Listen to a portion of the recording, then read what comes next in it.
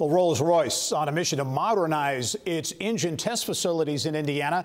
Major projects at 2 Indiana facilities have been announced that will take 5 years to complete, with an investment of some $400 million, and include a new facility to test the modern gas turbine engines that are manufactured here in Indianapolis, and also high-altitude hybrid electrical and hypersonics testing in West Lafayette. With more on the projects, the commitment, and the impact in Indiana, pleased to be joined by the head of assembly and test for the U.S. at Rolls-Royce Defense, Warren White. Warren, always great to have you on the show.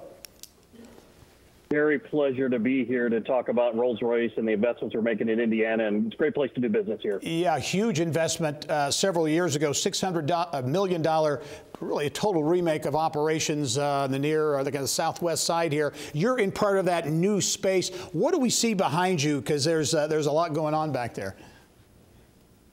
Yeah, I'm actually in one of our near west side facilities here that we have modernized. What's behind me over my right shoulder here is a lift fan system.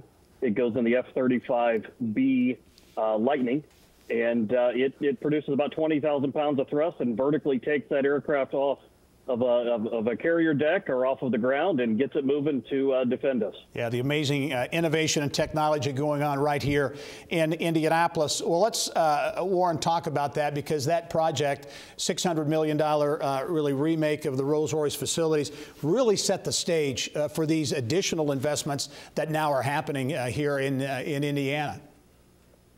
Yeah, it sure did, Gary. So again, you know, when you modernize with manufacturing assembly, which we've done and been grateful to do here with the great workforce we have here, both engineering, our UAW teams here in Indianapolis, we attract new things like last fall's B-52 announcement, which we're delighted to be able to make that iconic aircraft engine here in Indianapolis. And with things like that and the Army program we're working on now and other opportunities in front of us, that $400 million for testing is a necessary and a really innovative piece that Rolls-Royce is doubling down on here in Indiana to do research, development, and testing for our production engines as well. Yeah, there's a big B-52 right there we're showing on the screen. Hey, talk about this latest announcement. $400 million will be essentially split, $200 million or so here in Indianapolis, $200 million up in West Lafayette. What's going to happen here, be happening here with the project in Indianapolis?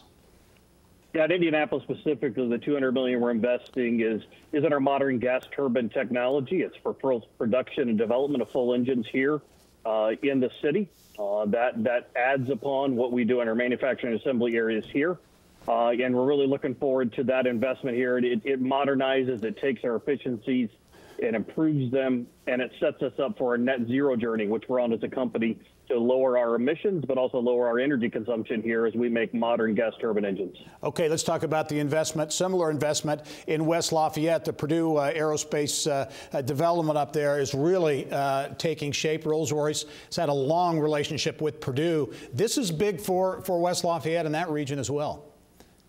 Yeah, we're happy to work with the Tippecanoe County folks up there in the West Lafayette, the mayor and their office, but you know, doubling down really with research and development in high volumes with Purdue. We've had decades-long relationship, as you alluded to there, and we're happy to continue that trend as we hire a lot of Purdue engineers here and really get a lot of innovation out of that campus. And so it's a fantastic area on the aerospace district there. Well, you mentioned talent and Purdue, but talent in general. What do investments, massive investments like this mean, in your view, for Rolls-Royce, but also more broadly for Indiana when it comes to what's next in terms of innovation and technology and keeping, but also attracting talent to the state?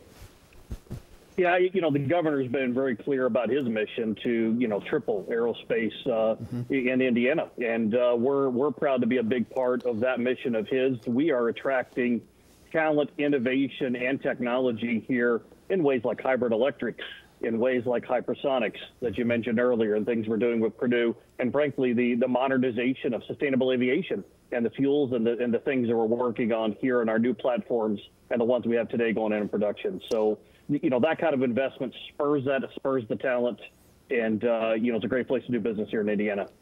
Warren White from Rolls-Royce, amazing projects, massive investment with big impact here in Indiana. Warren, as always, thanks for joining us. Look forward to seeing you soon. Thanks, Gary. Talk to you guys soon. All right.